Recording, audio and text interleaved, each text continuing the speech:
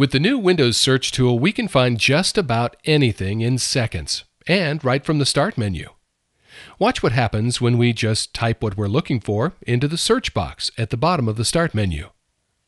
Windows shows search results automatically as we type. Entering the letters CALC returns a list of programs, items from the control panel, documents, and even Outlook emails, each containing a match to our entry. Of the different types of items found, any programs found will by default appear at the top of the list.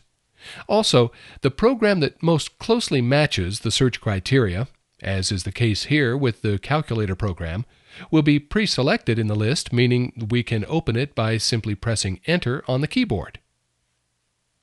Windows Search is by far the fastest way to locate a specific document, file, program, or email message. In this example, we're looking for the emails we sent last month regarding our annual trade show. We'll enter the word Trade Show in the search box. The search results display a list of relevant documents, emails, and files that contain the word Trade Show in the name or somewhere within the item's content, or the ones that had the word Trade Show applied to them as a tag. Our search found more items than can be displayed here, so to see all items found, or if we want to refine our results, we can click the link under the list to see more results. Notice that based on the results of this particular search, the link is already the selected item, meaning we could simply press Enter on the keyboard to follow the link and open a larger, more detailed results window.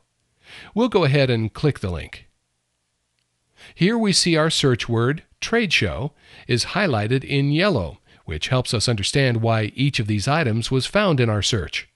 For instance, the first three items show that Trade Show is a tag applied to them, something that's done specifically to help find related items in searches such as this.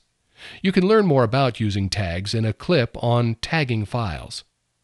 Keep in mind, we can add filters that narrow these results even further.